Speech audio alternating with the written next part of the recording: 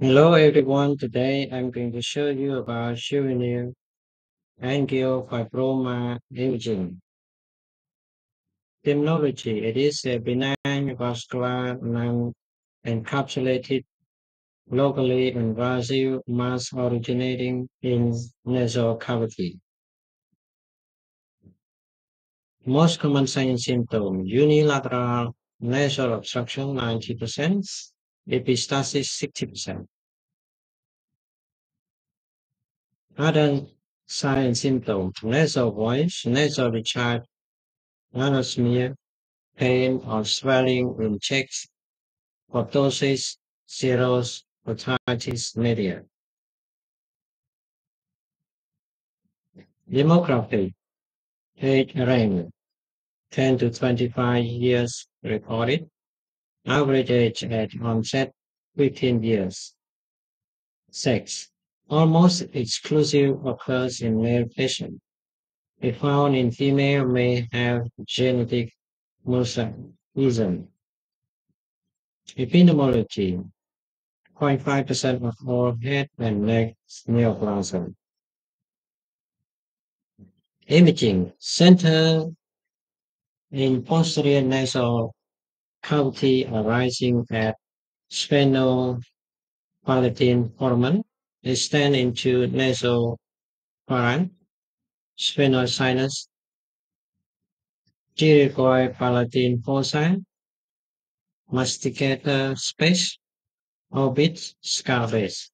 CT finding in juvenile angiofibroma, heterogeneous versus diffuse habit enhancement, bone remodeling and destruction. Posterior wall of maxillary sinus bow anteriorly, plus minus carpus inversion, intracranial extension. Upgrade finding in juvenile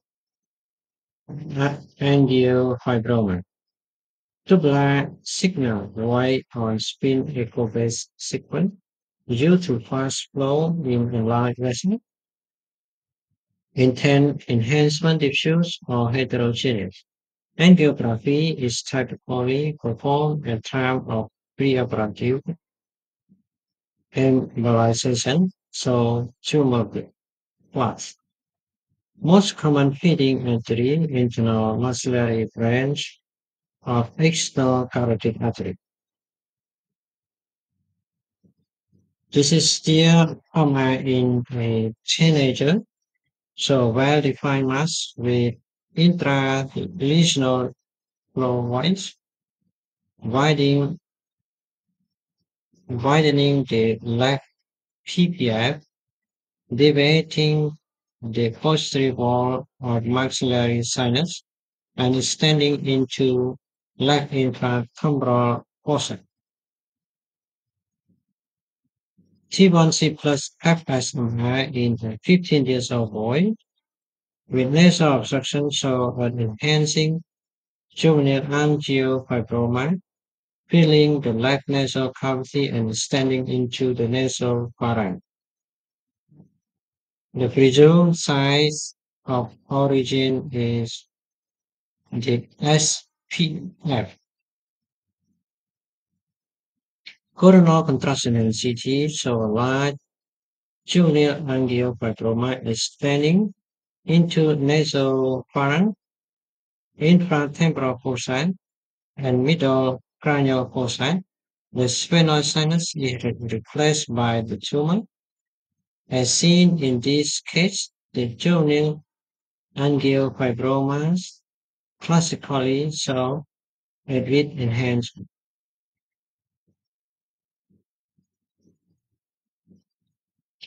Contrast intensity in a 13 years old male, so the typical growth patient of a large juvenile angiofibroma, occluding the nasopharynx and extending into the right sphenoid sinus, middle cranial fossa, and masticator space.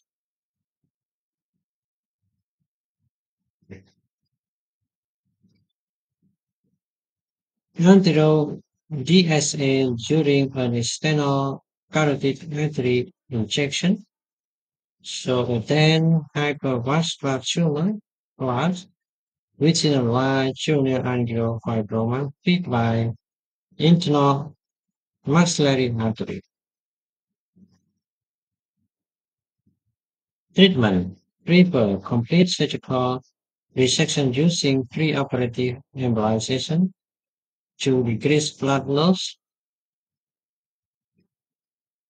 Multiple surgical approach, open resection, recess endoscopic removal, plus minus laser assistant. Radiation therapy, adjuvant to surgical for unresectable intracranial disease and cavernous sinus involvement. Radiotherapy is used alone for cure in some institutions. Use with caution in giant patients due to the potential to induce malignancy. Hormonal therapy, estrogen, is controversial. Not routine as complete tumor restriction is not achieved.